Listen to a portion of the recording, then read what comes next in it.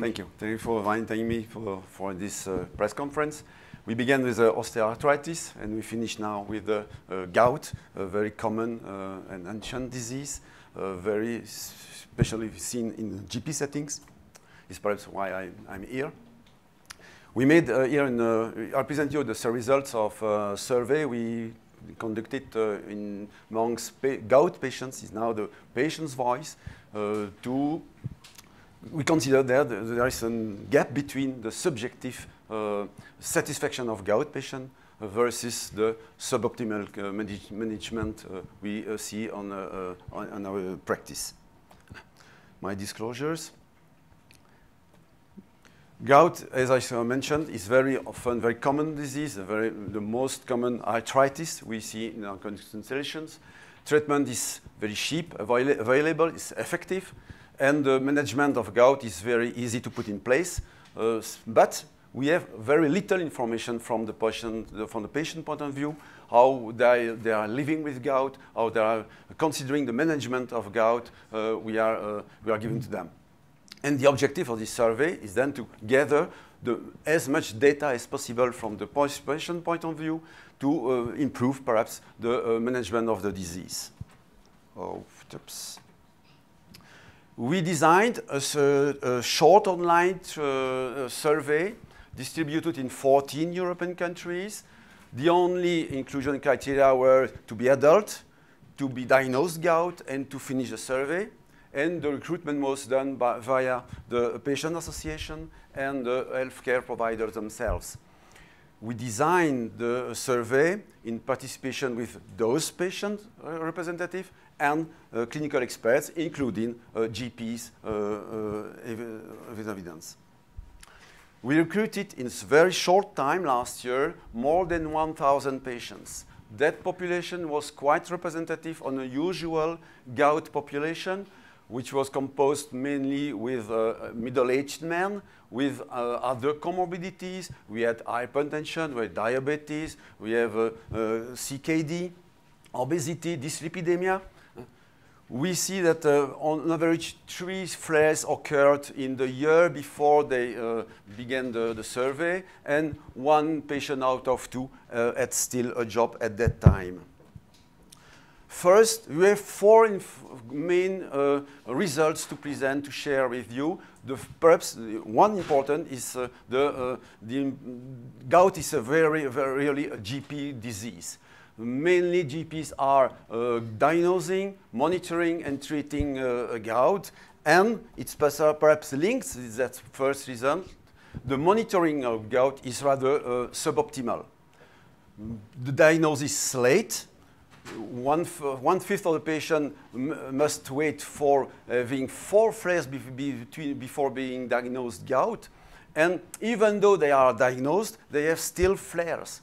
3/4 of them had flares in the year before the survey. The patients don't attend the doctor's office specifically for the gout. I recall that they have many comorbidities, and they consult for them, thinking that those comorbidities are perhaps more important than gout.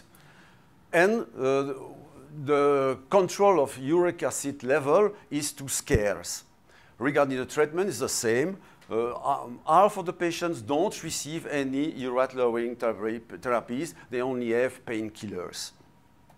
Third consideration, gout, on the patient point of view, is a very debilitating one. The burden of gout is very huge, not only for the ability to walk, as we know that flares are also often attacking the foot, but also for all aspects of life, the sleep, the mental health, the mood, the daily activities, and the relation with the others, even sex life.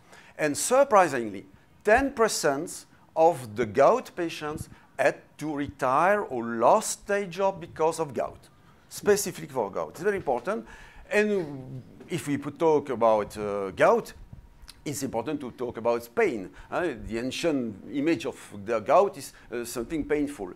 And we see that 1/3 of the patients describe their pain as very intense, serious, severe.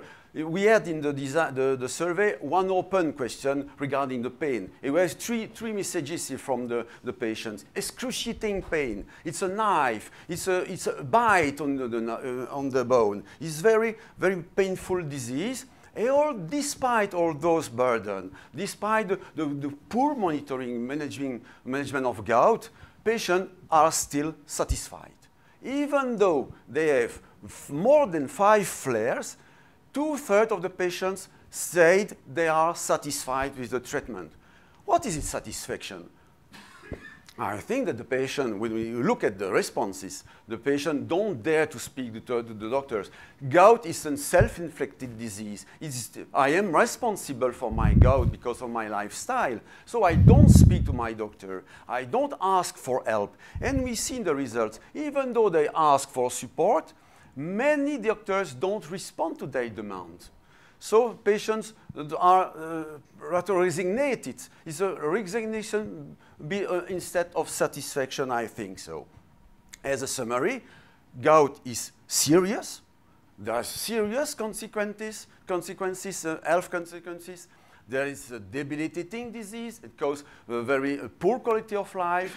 And gout is treatable easily. And it's not expensive. But the diagnosis is late. Monitoring is too infrequent, and the management is suboptimal. And patients don't speak about gout. You see that's difficult to have a communication. So doctors are not so aware of the burden of the disease to the patients, and it's why, as a conclusion, this finding is very important because it shows that there is a real unmet need of gout patients. There is a clear need to educate both patients and doctors of the danger and seriousness of the disease. There are also a need to have strategies to improve the communication between patients and doctors, the empowerment of patients, but also, it's why I'm here, to improve the communication between specialists and GPs, to put in place some diagnostics tools, to make gout but more sexy for any GPs and any doctors. Now that I finished, I would like to acknowledge, to thank all those patient associations. They succeeded last year in recruiting more than 1,000 patients in less than 5 months. Very wonderful.